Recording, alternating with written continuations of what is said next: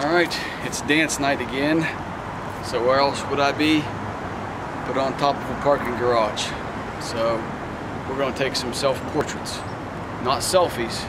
Selfies are for savages.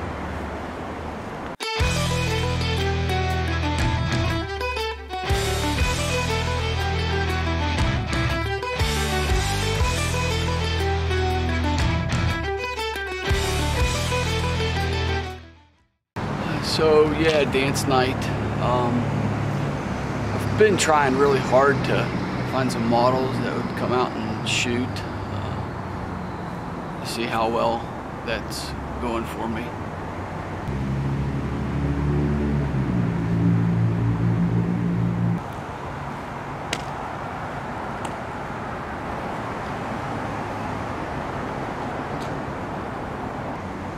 Yeah, so I'm going to be the model tonight. Okay, so there's two basic ways you can take self-portraits. We're going to go over both of them tonight. The first one is the old-fashioned, 10-second timer, running, get in your spot and take a picture, come back, look at it. The second one is, I know Canon has, and probably every other smartphone has, they have an app. Canon is called Camera Connect. You can download it from all the stores and stuff like that. It's kind of something like, I don't even know if you can see that, but lets you connect wirelessly to your phone, and then your phone becomes the live view monitor on your camera, and you can control all your, pretty much all your functions: shutter speed, aperture, ISO, all that. The only thing you can't zoom your lens in and out, but you can like tap to focus and all that. So it's pretty neat. I don't really like to use the Canon app because it's laggy. It chews through your battery on both your phone and your camera, so it's limited. But we're going to do that with some of the more close-up shots that I'm going to do myself tonight. So we're going to get set up. I'm going to explain the scene here, and we're going to go. Alright, so when you're looking at your scene, you want to know where your lighting is coming from. Everything here is going to be all natural light because I'm not bringing strobes to shoot pictures of myself. So we have the sun coming from this way. It's behind some clouds right now, so it's actually providing some really nice light. I probably have about, let's say, a half hour, 45 minutes before it drops down over that hill.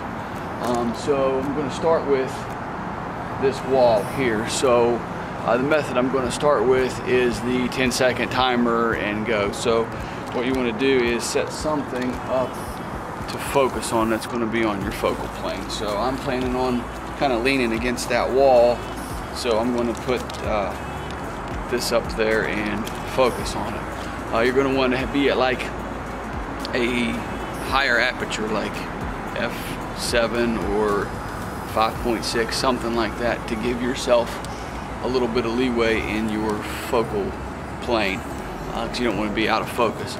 Also, you want to be a little bit wider on your lens than you would normally, because your composition is not going to be perfect taking pictures of yourself, because you can't move the camera, so you'll have to fix that in post by cropping in a little bit. So I'm probably going to go with 35, because I'm at 35 right now video taping. Now I'm at 24.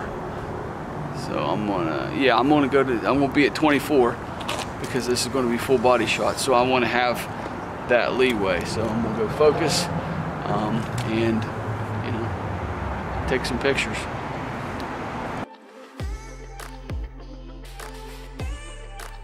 Alright, so that was the first setup, and I swear to God it looks like it's gonna rain, so we might have to hurry this along a little bit. So I did a couple sets standing there just fiddling around. I'm not really a model, so I did the best I can.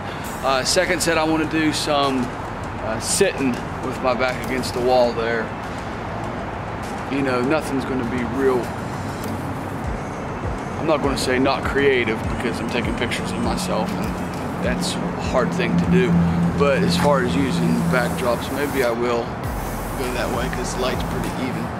But as far as, you know, being mobile and finding that right composition, it's hard to do by yourself. And I'm gonna try not to ruin all my stuff by getting it all wet. So same trick, I'm going to put my Gatorade bottle down there on the ground where my head's going to be. Of course, I'm going to be at, like, I think I was at 5.6, f5.6. My ISO was 800. I had to bump that up because I wanted to keep around 200th of a second shutter speed.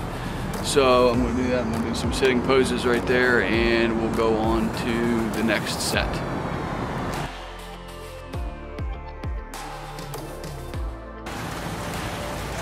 Well, it's raining, so I know my camera is you know, weather sealed, but I'm still not gonna stand out in the rain with it and risk ruining it. So I've taken refuge under this little awning here in a stairwell. I'm still on the roof. I might try a few minutes to wait it out. It's only 20 after 6 and it's kind of acting like it wants to fizzle out, but you know, who knows. Yeah, so at least I got a few shots in. If that's all the video is, then that's all the video is, but still practicing, still making something. So okay, so the rain has stopped, so we're going to use the Canon app now for some you know, headshots or chest up, stuff like that. I'm worried the phone's not going to be in the shot. So all you got to do is you open your Canon Connect app. That's obviously for Canon cameras. I'm sure all the other ones have an app too that can remote control it. And you follow the steps.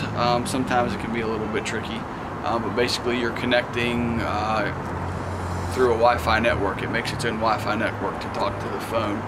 Then your phone is remotely seeing through your lens just like you would your regular iPhone. Only problem is it's a little bit laggy and it eats the battery up on both your phone and your camera. So we're going to take some pictures like that. I'll show them to you right now. And yeah.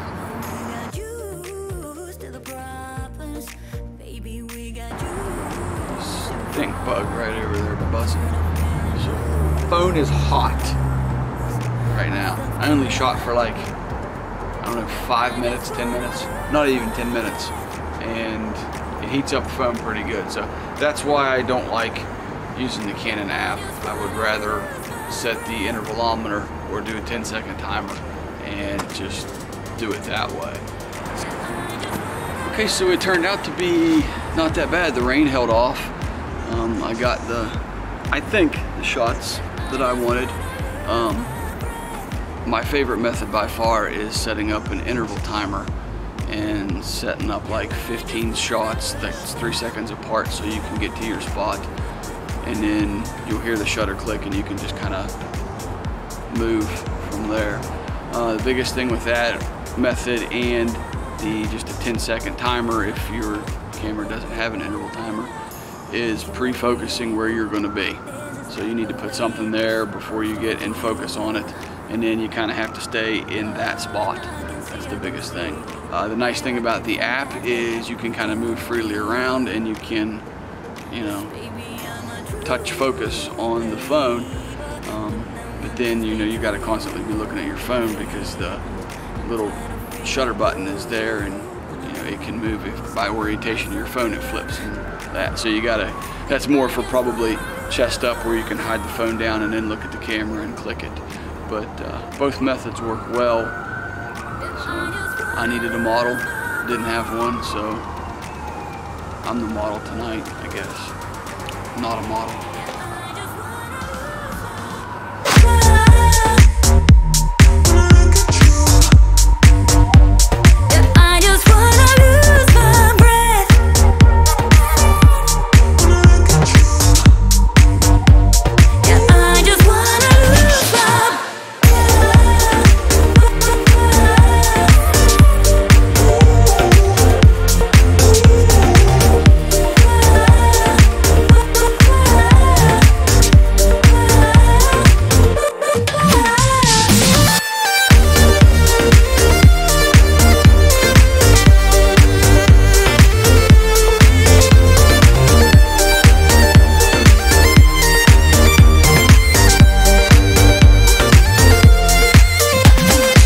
you do is you open your phone app to Canon Connect.